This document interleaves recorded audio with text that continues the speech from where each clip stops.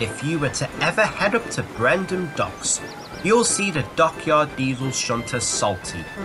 Salty is known for being a jolly worker. He adores his work at the docks and gives a warm welcome to everyone who comes into the docks.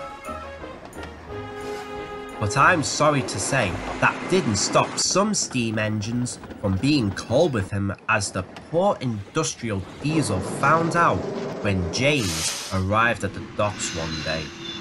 Ahoy there, mate! Where's my train? And a good day to you too, shipmate. Your train is right behind me. I've just finished shunting the train into place, all in ship-shape order. Now do me a favour.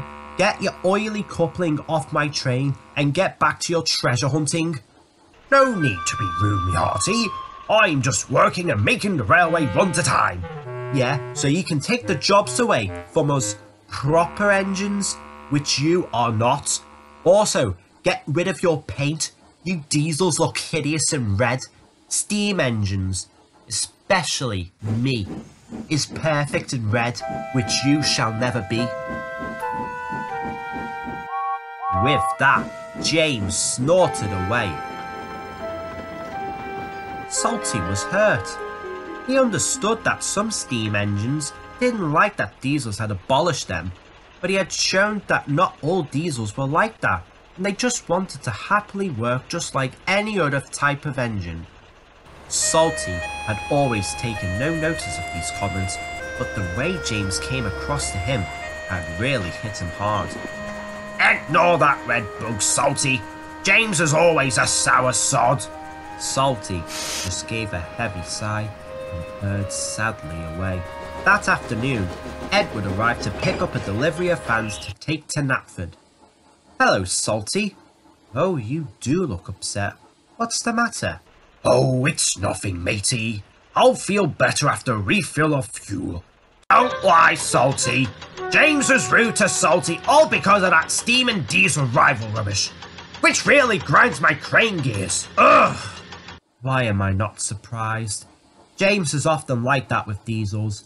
Boker and Bear are the only exceptions in his eyes, but every other diesel he has his doubts with.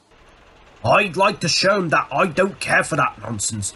I just want to work with all types of engines, no matter if they are old and new builds in the rails of history.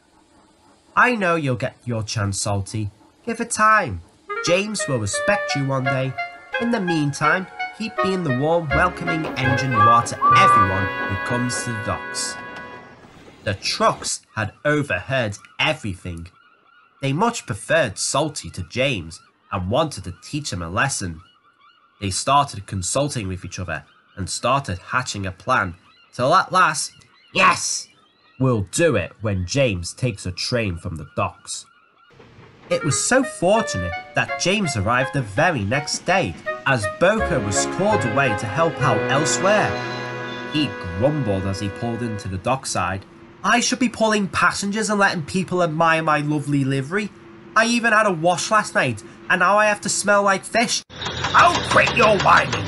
You're giving me a headache! You can talk cranky. You're at the docks all day. You should be used to the hustle and bustle here. I am used to it, but I'm not used to loudmouths like you! You what? Hold your anchors, me hearties. Here's your train, but I just need to... Don't you even think about trying to delay me, Rusty Red Buzz Box. I am heading off now and happily getting away from this stump. I'll dump big barrels of tar on you if I ever get the chance.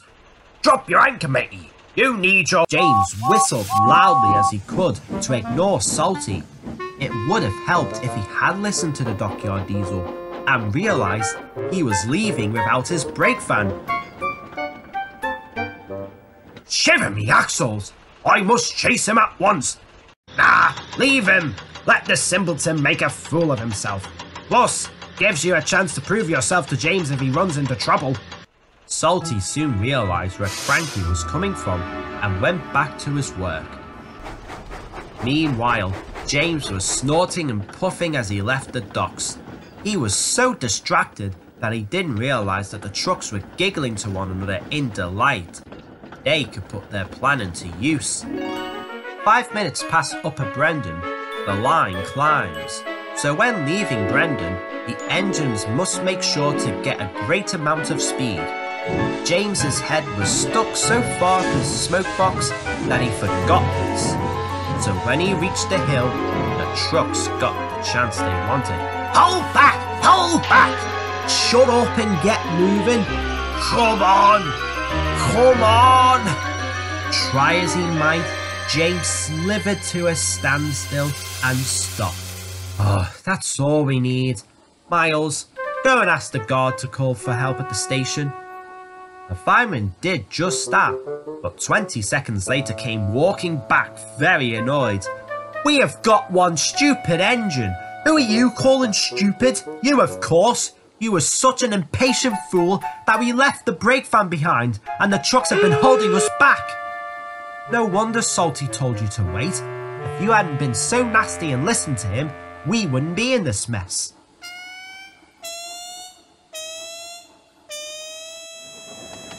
Salty was just marshalling trucks around when the dock manager walked up. James is stuck on the hill outside of Upper Brendan. Please help him out before the whole branch line is behind schedule. Aye aye, Captain. Salty was looking forward to seeing James. Ahoy there, James. What's the issue? The trucks held me back and I'm stuck, and I left my brake van behind when you told me to wait. Don't fret, matey. I have a trick up my radiator. Before James could say anything, Salty started singing a sea shanty. James wondered how this was going to help, but suddenly the trucks started singing along. As the trucks were engaged to the shanty, the two engines started moving up the hill.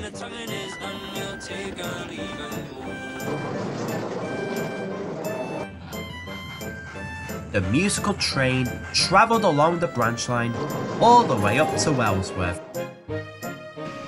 where they found a brake van waiting for James. Once he was coupled up, he carried on his way and whistled Salty a thank you as he left.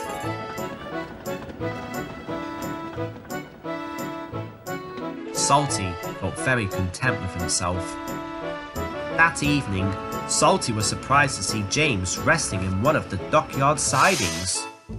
But I feel like a pirate who's just found some treasure. What brings you here, landlubber? I've come to say I'm sorry for being so rude to you, and thank you for helping me out with the trucks. I'm amazed singing could help them behave. Well, I do like working to a musical rhythm, and so do trucks. That's what I discovered when I first worked in Southampton. And thank you for your apology, matey.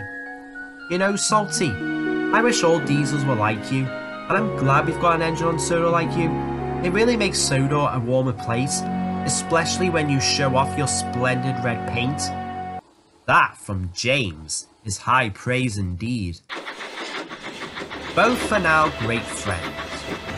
Whenever James sees Salty at the docks, he always gives a big hello on his whistle. And if he ever stays overnight at the docks, or needs some time before his next train, Salty will always tell James his tales of the sea. And there is no more talk from James complaining about diesels. To Salty, at least.